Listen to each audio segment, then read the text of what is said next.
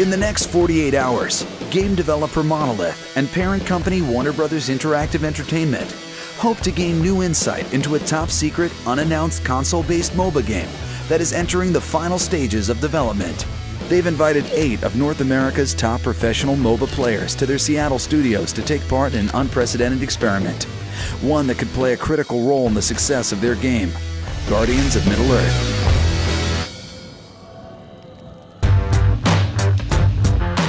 We're really excited to show you the game today.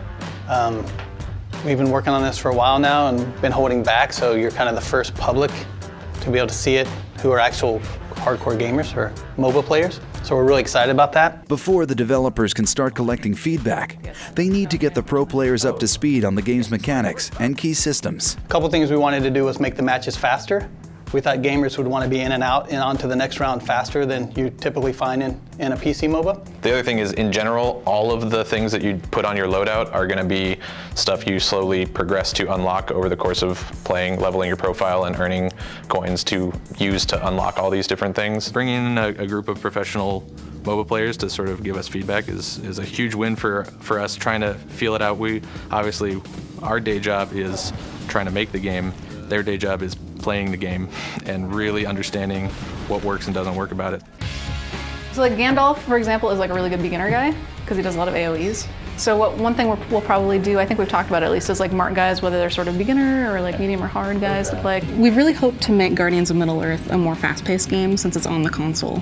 We know that console gamers usually want to jump into a round, finish the round, win or lose, and then start a new game. So we really wanted the matches to be short and action-packed. As we really nail down exactly all the features in the game, finish all the feature work, we're going to be able to incorporate some of this feedback. And I think also just the perspectives and information that we've gotten from these guys will really help us, in this finishing phase to decide what to focus on and what not to. The goal from the beginning was to make sure that this thing actually satisfies the most hardcore play. And then priority 2 is, okay, now make it the easiest ramp on as possible for new people. Our cause is just. Guardians of Middle-earth, I think, is a great entry point for new MOBA players because it's got the accessible sort of console controls, immediate interaction with your character kind of feel. It's a little bit simpler and faster paced, so you can kind of jump in and get more revs on it without having to learn quite as much about the structures around the culture in the PC space right now. With a firm grasp of the basics, the pros are ready for battle. For the developers, this is their first chance to see how professional players react to the game. Right bumper, right there, what does that mean? So you leveled up, so hold it down. I was never going straight for professional gaming. When I started, it was just a passion. I really liked playing competitively, and I just liked trying to win.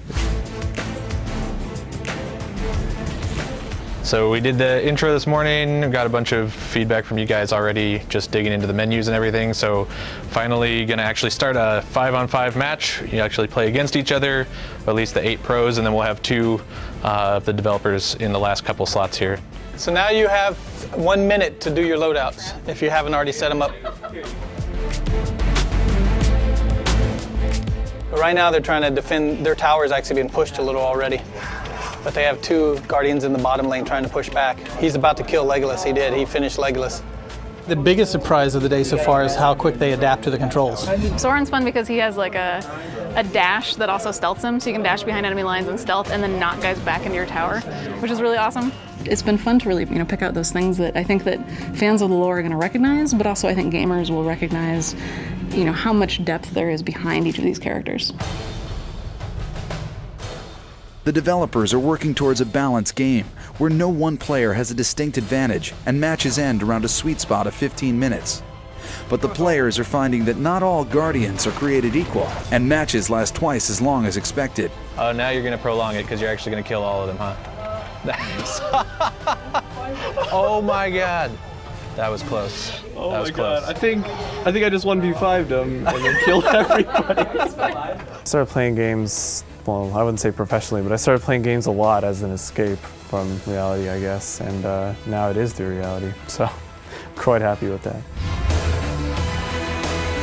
In the last half hour here playing this, how does it feel for just picking it up? And it's pretty easy picking it up. I mean, I think it takes about 5 minutes to figure out what the skill does, and really you just give it a little bit of thought. You get a really general sense of how the character should be played.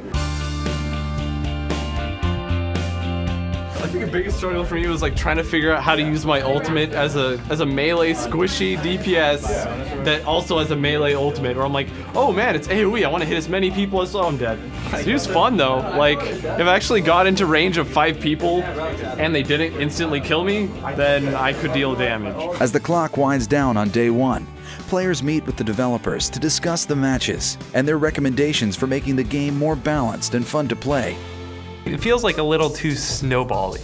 You know what I mean? one of our major issues in the game right now is snowballing, experience levels, where one team will get ahead in experience levels compared to the other team, and it's a very hard pull to try to get the other team back again, to make a shift back if their player skill dominates over the other team. If the team drags it out until level 14, everybody would be at their maximum potential, and it's really just going to come down to who is going to fight better, who's going to perform better in a team fight environment. Essentially, at some point in time, you can't end the game because the soldiers aren't killing towers quickly enough, and people are just wiping the waves, and that kind of stagnates the game as well. While the players are treated to a team dinner, a dedicated group of developers stays behind to work into the night, implementing the players' suggestions. The team at Monolith only has one chance to impress the pro gamers with a fast turnaround. As the game's delivery deadline looms, the players will have one more day to play Guardians of Middle-earth, test the changes, and offer a final assessment. Coming up in Part 2. Right now we got the guys back in this morning. Last night they gave us some good feedback. We made some changes. They're playing a new build now. I look forward to seeing the differences in what you find just overall in the game.